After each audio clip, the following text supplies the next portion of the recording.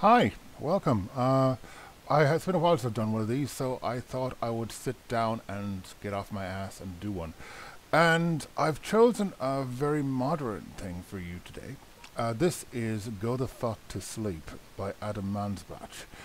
And it's about a parent trying to get his child to go to sleep. And the background is when Adam Mansbach's daughter Vivian was 4 years old, she would take 4 hours to get to sleep. And eventually he just said, he just got so frustrated with this that he posted on Facebook, "Coming up my children's story, go to fuck to sleep." Then his friends thought this was fantastic.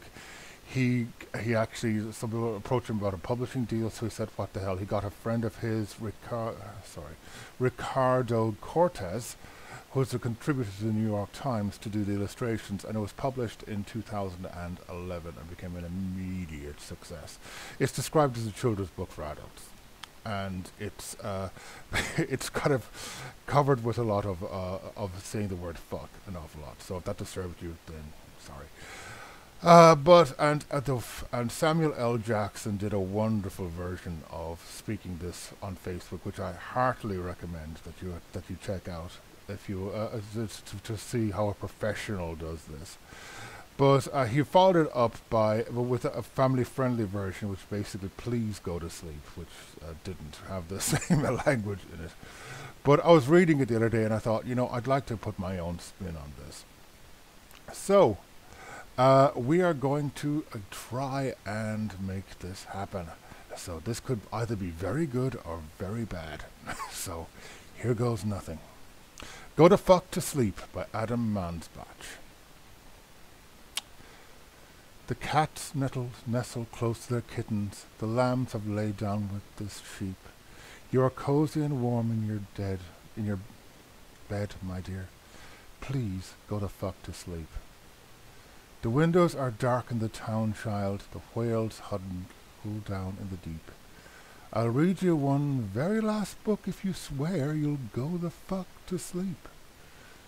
The eagles who soar through the sky are at rest, and the creatures who crawl, run, and creep. It's been 38 minutes already. Jesus Christ, what the fuck? Go to sleep.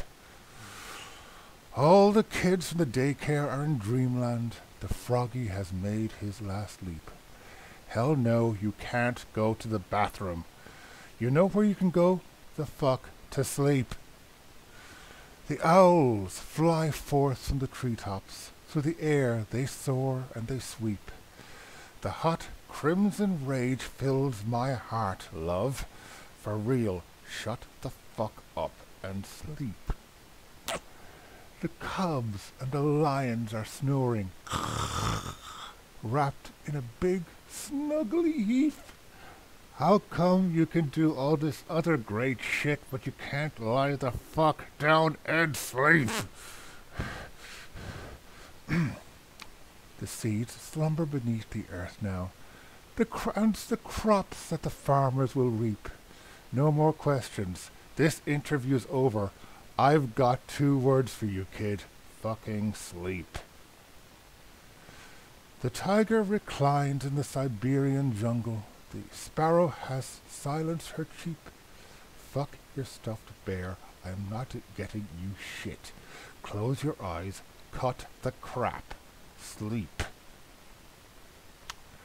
Flowers doze low in the meadows and high on the mountain so steep. My life is a failure. I'm a shitty ass parent. Stop fucking with me, please, and sleep. The giant pangolins of Madagascar are snoozing as I lie here and openly weep. Sure, fine, whatever, I'll bring you some milk. Who the fuck cares? You're not gonna sleep. This room is all I remember. The furniture is crappy and cheap. You win, you escape, you run down the hall as I nod the fuck off and sleep.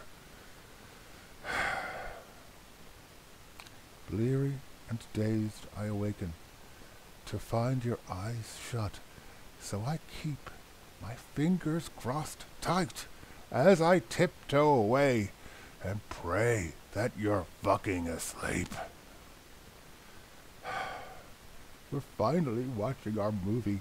Popcorn's in the microwave. Beep! Oh no. Oh shit. God damn it. You've gotta be kidding. Go the fuck back to sleep.